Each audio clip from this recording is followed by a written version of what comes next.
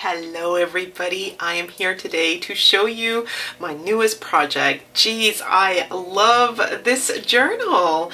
So this, in my mind, all started off with this gorgeous Prima trim. I had a vision in my head of a journal that was a lady's journal, and she had used her trim to bind it on the cover, and so it basically spiraled this journal to become what it is right now. So I knew that on the cover of my mini journal I wanted to have both the charms and the trim. So here we go. The trim is down here and the charm I basically stapled at the very top here. This is just a little bit of twine. I also layered it up with doily lace, some just papers that I had lying around. This is a vellum piece. This is a feather from my backyard, so it's some bird donated it to this project. And this is the back. So the back is again showing off that beautiful trim and some of my beautiful papers that are in my scrap bucket at the moment.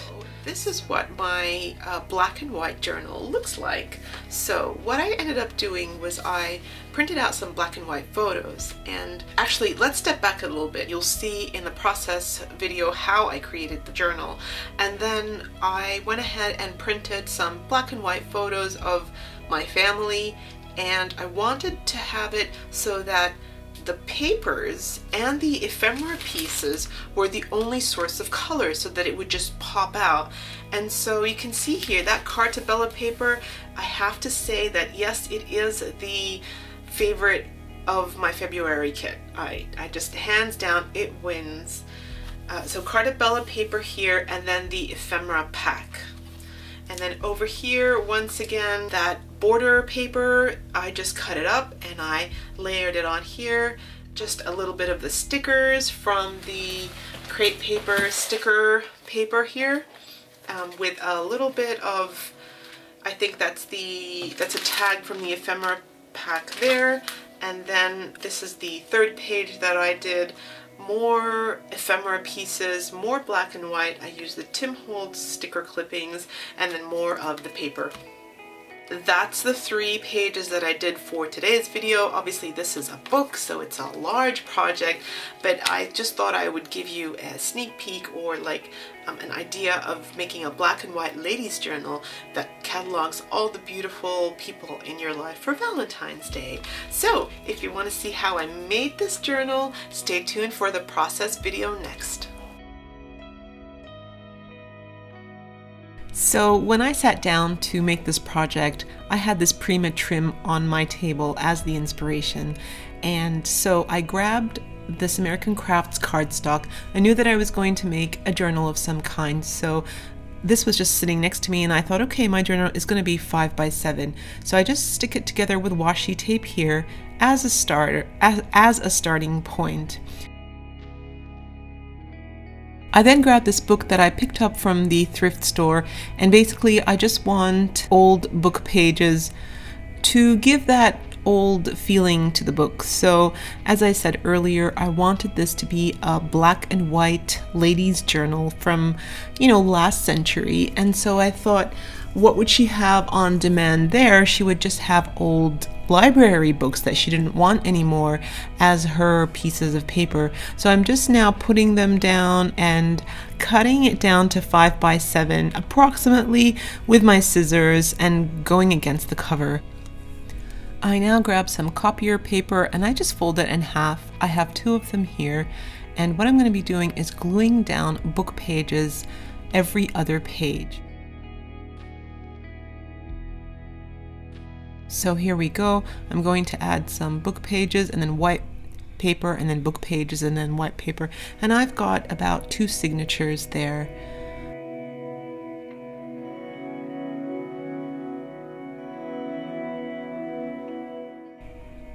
I'm now just pulling all the book pages out because I now have to cut down the folded down copier paper sheets to 5 by 7, and once again I'm just going to use my scissors here to be approximate. You could use your trimmer if you like.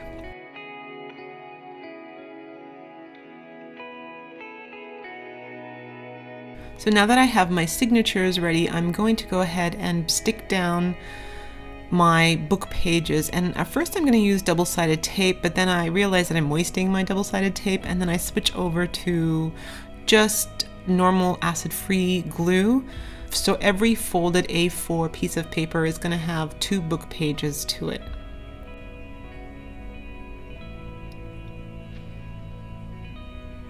Okay, so here we go. I have stuck down book pages to the A4, and I'm now just going to slot them into the book, and I'm going to make it so that there's going to be a blank page and a book page with every full layout that you get.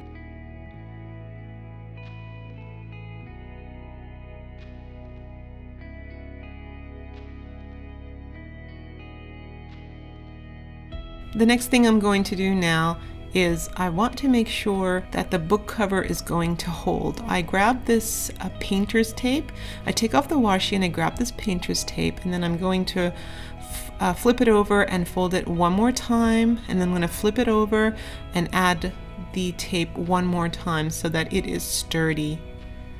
I like the feel of the painter tape. It feels almost like canvas.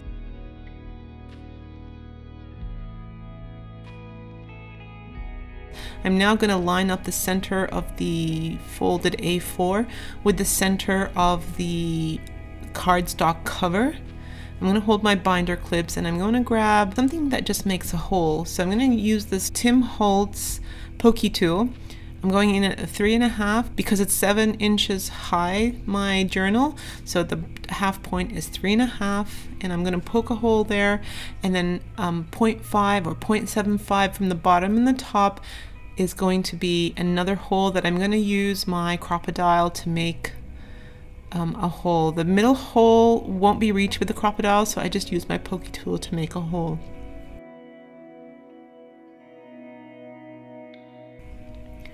I'm now just grabbing some twine. This is baking twine that I'm using here, and I am just going to run my needle through there, and I'm going to do a pamphlet stitch. And the way you do this is you insert the thread from the inside of the book to the outside. You then come up from the top and you go back into the center. You then go through the bottom hole from the outside in to the book, and then one more time into the center. And I usually go one more time. I do it twice. It might be bulky for some people, but I like to do it twice just in case the first lot of string breaks for some reason. So into the middle of the book now, I'm going to go around it, and then I'm going to go to the outside, make a knot, and then back to the inside of the book where I make a knot and then cut off my thread.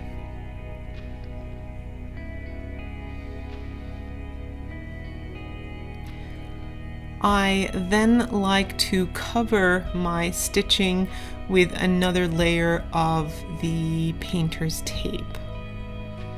And I do the same with the inside as well. I'm just going to get rid of that excess thread here, and then I'm going to cover up the binding.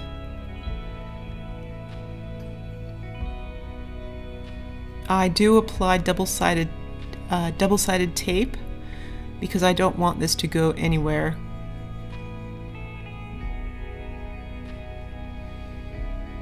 And because I folded it over, the pages are going to be kind of stuck, so I'm just using the edge of my scissors there to unstick the pages.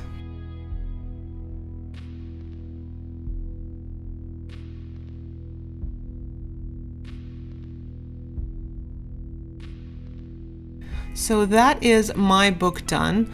All I've got left to do really is just to trim off the overhang of the pages. And what I'm going to do now is I'm going to take it to my guillotine and cut that down. What you can do if you don't have a guillotine is just use a steel ruler, and with a craft knife but this is essentially your book. Your book is done. You used cardstock and copier paper and book pages to make your book. The next thing I did was I went onto my computer and I printed off some photos that are quite recent for us. The boys have just gone back to school. I took a whole lot of photos on that day to commemorate 2018 and going back to school. I did make them black and white on purpose, and I did print them in an Instax format, which is approximately 1.8 inches wide by 2.4 high, and then left a space when I cut them so that they were 2.1 inches wide and 3.4 inches high. I'm now just arranging them to see if I could make a story in my journal here, and I'm gonna go ahead, I've grabbed my little bucket of paper clips, and I'm gonna go ahead and pin each photo to each page, slowly making a story. So for that first one, I'm gonna have both boys. For that second one child, and then the next child, and so on and so forth.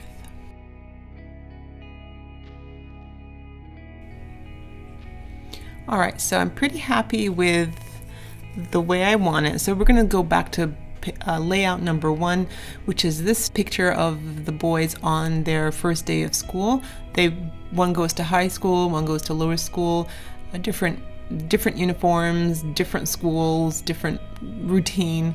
So on the morning of the first day of school every year, I always take this customary photo just to see the difference in height and how much they've grown since the last time I took the photo. I love how the black and white in the layout really makes the ephemera pieces of that crepe paper collection pop. I have some extra bits of paper that were left over from my last project, and I'm using them. I'm sticking them behind, and basically I'm just layering up behind the picture just to add a little bit of color. I don't like that big heart there. I do love the one with the arrow, so I'm going to stick with the one with the arrow. And I'm using my PVA glue to stick it down.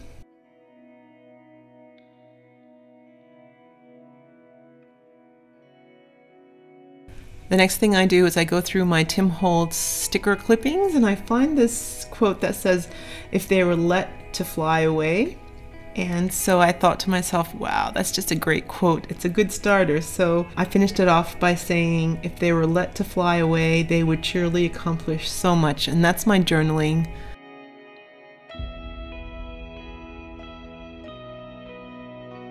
I then realized that my papers aren't straight, so I pull that off and try to adjust it.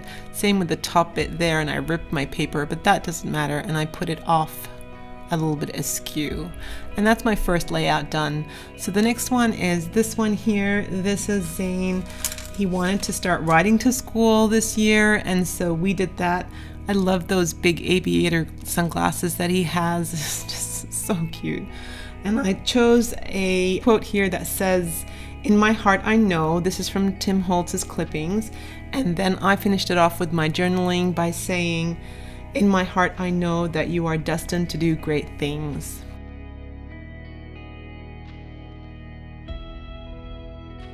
I don't like that the tag has a hole in it, so I cover up the hole with the sticker that says happy day. He was so happy to start school. It was a new school for him. He was just over the moon starting the school.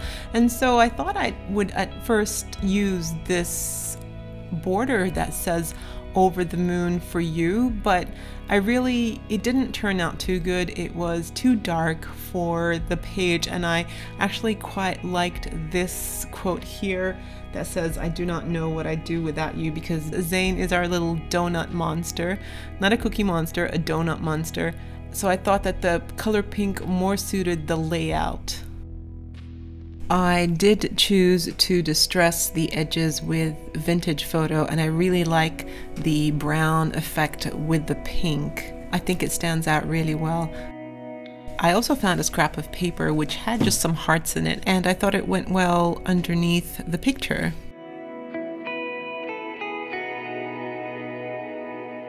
I thought I was going to put that sticker there, but I found a better one, so I ripped it off and I put it on the right hand side, and I put that other sticker up the top there. This video took so long to edit that I'm actually going to break it up into 2 sections. So I'll see you in part 2.